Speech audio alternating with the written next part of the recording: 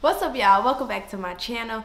I am Sunny with I Am Sunny Brooks and Soulful Vibes Co. So I wanted to come to you all today to show you all how to create and set up an ancestor altar. I know that my surroundings look different. I just realized that. I know that I'm not in my office and you have the Inspire above my head and stuff. I'm at home and I wanted to film the video to show you all how to set up an altar. What I'm going to do is take you step by step of setting up an ancestor altar. This is not my particular specific, my personal altar. I'm not going to show you all that. That's personal to me, and my ancestors are now okay with me taking photos of the altar. My ancestors are now okay with me filming them, filming the altar or anything like that. So I won't show you my personal altar, but I'm going to show you how to set up an ancestor altar.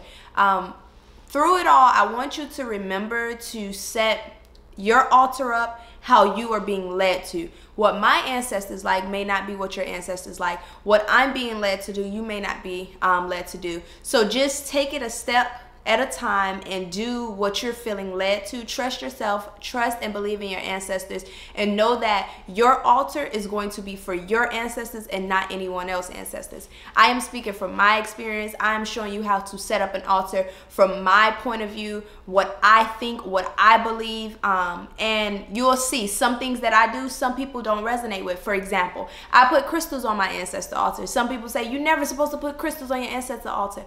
My ancestors like crystals, so I don't know, right? But follow me and I'm going to show you how to set up an ancestor altar, and I'm going to take you step by step. And if you have any questions, let me know in the comments any questions you have about ancestor altars, ancestors offerings, anything dealing with ancestors. Drop them in the comments. And also let me know if y'all like this environment better. I like this. I kind of like filming from my home. I like how this looks better than my office, but y'all let me know what y'all think. But follow along with me. So this is what I'll be using to demonstrate setting up an ancestor altar. This is just kind of like a work stand, desk thing. I'm not sure what it's called, but it's a glass. You see it? It's glass here, and this is a stand that we're going to use. And here is some of the items we'll be using to set up an ancestor altar. I'm going to walk you through it now. Don't mind my happy birthday card. Alright, so here's how you set up an ancestor altar. The first thing you want to do is first choose an item that you want to use as an ancestor altar. You can use a bookshelf, you can use a desk, you can use a drawer, you can use whatever you find fit. But this is what we're going to be using, and the first thing you want to do after that is cleanse it. If my lighter lights. I don't think it's lighting. All right, we'll use this lighter. I am using Palo Santo. Feel free to use white sage, blue sage, sweetgrass, cedar, rosemary, whatever you want. I am using Palo Santo to cleanse, not only because it cleanses, but it also welcomes good and positive and harmony. But I want to cleanse it to get all of the energies, all of the vibrations. I want to reset this and set the tone that this is going to be my ancestor altar. I want to cleanse under it. I want to cleanse the bottom. I want to cleanse the top. Remember, feel free to cleanse it however you find fit, and cleanse it with whatever you find fit. But this is what I use. I'm cleansing it with Palo Santo. And then after I use Palo Santo, I am going to use some Florida water. I use Florida water to cleanse, but also bless the ancestor altar. This is, I have it in a spray bottle with Florida water and some Rosa Jericho water. So it's basically the water from Rosa Jericho, but I'm gonna spray that and I'm gonna wipe it clean. This is going to be an abbreviated version, right? But I'm going to cleanse it and wipe it with the Florida water. And I'm going to clean under it. And I'll get the whole thing, right? With the Florida water. After that, I personally bless my ancestor altars and whatever altars with some oil. This is a holy oil. You can use any oil. This is some oil that was blessed and charged back long time ago, and it's lasted me a long time. However, this is some oil. You can use like attraction oils, ancestor oils. You can use love oils, whatever oils, blessed oils. And you just want to bless the altar and set the tone that this is going to be your ancestor altar, and set the intentions. Here we go. All right, now once it's cleansed and blessed, the first thing I do is cover my ancestor altar. This is a piece of white fabric. It is from Michael's. You can get about 2 yards for like $9 or something like that. But you want to go and get white. Listen, if your ancestors guide you to get another color, feel free. However, I believe in white, and I know that white is pure. It is honoring them, and that's what my ancestors like, so that's what I use. So I'm going to cover it. This, of course, isn't long enough, but if I was using the whole thing, I would drape it kind of so it can look like that or whatever. But this is just for demo. So here we go. After that, the first thing you want to do is make a list of all of your known ancestors. And if you don't know any of your ancestors, no worries. Just make a frame. You have a frame here. I have a list there. At the top, you can kind of see it says ancestors. I have this card here to cover.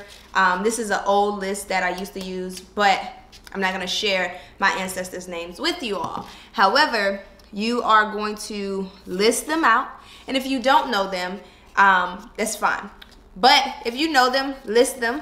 And then at the bottom, I always put all of my known ancestors and all of my unknown ancestors, because no matter how many ancestors you know, it is impossible to know all of your ancestors because our lineages go back so far. So you want to list them out, and if you don't know them, just put to all of my known and unknown ancestors, whatever. This is a way to represent them. This is a way to be reminded of who you are honoring, and you want to place it wherever you find fit.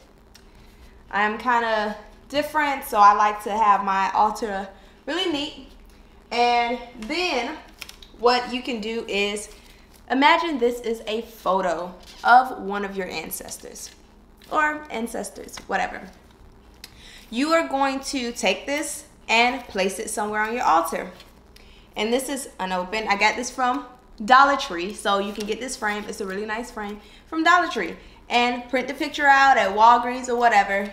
And those that you do know, place them on your altar, right? And if you don't have any pictures, it's okay. Skip that step.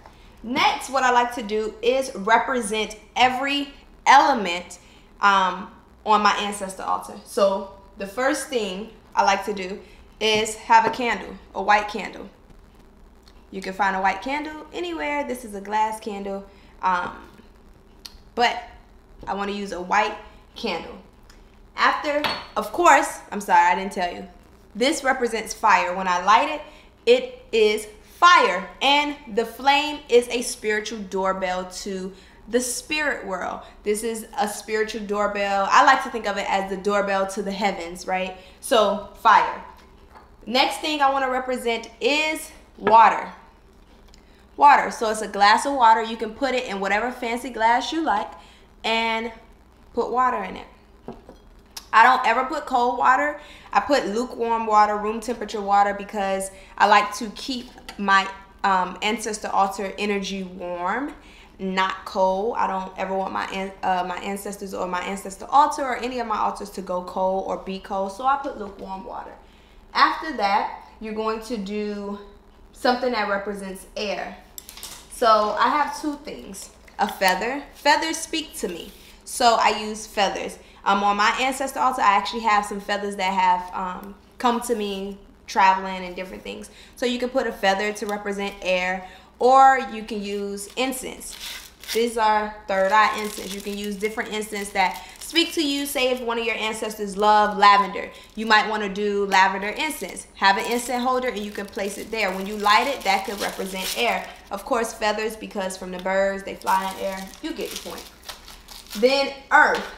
Me personally, I represent earth with crystals on my ancestor altar. My ancestors are okay with my ancestors are okay with crystals being on my ancestor altar. Not everyone, ancestors like crystals. It's up to you. So I'm going to place some crystals there. And then I also like to represent the ether.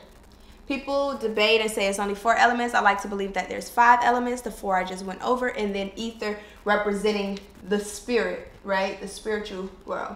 This is something to me. This is my chakra wand. Has crystals on it that represents ether to me. So I'm going to put that on there. You can use different, like maybe a Bible, maybe different things that may represent the spirit realm for you. And then this is where you start to dress and adorn your altar. This is a plant. My altar is living. I want my ancestors to continue to live through me. So I'm going to put a plant on my altar. I bring my ancestors fresh flowers, so you can bring them fresh flowers. Also, tobacco. This is a cigar. My ancestors, spirits period, love tobacco. Some spirits don't, but nevertheless, majority loves tobacco. And my ancestors specifically love tobacco and smoked a lot of tobacco. So I'm going to put a cigar on there. This is a shot glass. Spirits love rum. My ancestors love to drink.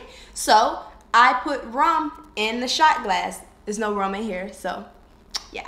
And I'm going to sit that there. Then this is where you could put any other items. So say if they love to smoke, you could put a lighter there. Say if they love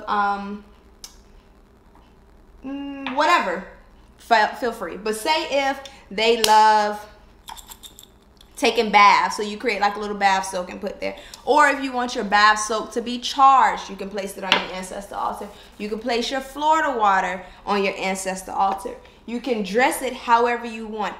This is how I personally set up my ancestor altar. This is not my personal ancestor altar. I will not show you all my personal ancestor altar, but this is an example of how to set up your ancestor altar. Make sure you have a list of their names, pictures if you have that represent each element, and then add some of their favorite items. And this is a spot right here that I'm going to leave for offerings. So when I cook meals, when I go out to eat, or if I want to bring them back flowers, if I want to bring them back wine glasses, whatever, or wine bottles, I'm going to put that there. So a spot for offerings. I give offerings daily, but the offerings are not always food or flowers. Sometimes it's songs because my ancestors love gospel songs, so I'll sing that to them. It depends exactly on what it is. Every time you come to your altar, you want to show homage and respect. You want to appreciate and thank them for everything they have done for you, everything that they have provided for you, because you are who you are because of them. And you want to light your candle. My candles stay lit as long as I am home. When I leave, I snuff my candle out. I also cleanse my altar often. So if you want to cleanse your altar, maybe weekly, bi-weekly, monthly, be led to it. This is how I set up my ancestor altar. If you have any questions on how to set up an ancestor altar or anything in regards to ancestors, feel free to drop them below. And hopefully you guys enjoyed this video. So this is the final setup of the ancestor altar. I have a list of my ancestors. I have ancestor pictures. I have every element represented: fire, air, water, earth, something living, offering, rum, tobacco, something I want to charge, my Florida water. So this is the ancestor altar. Feel free to do it this way or do it a way that you like, and feel free to put your ancestor altar in a safe place.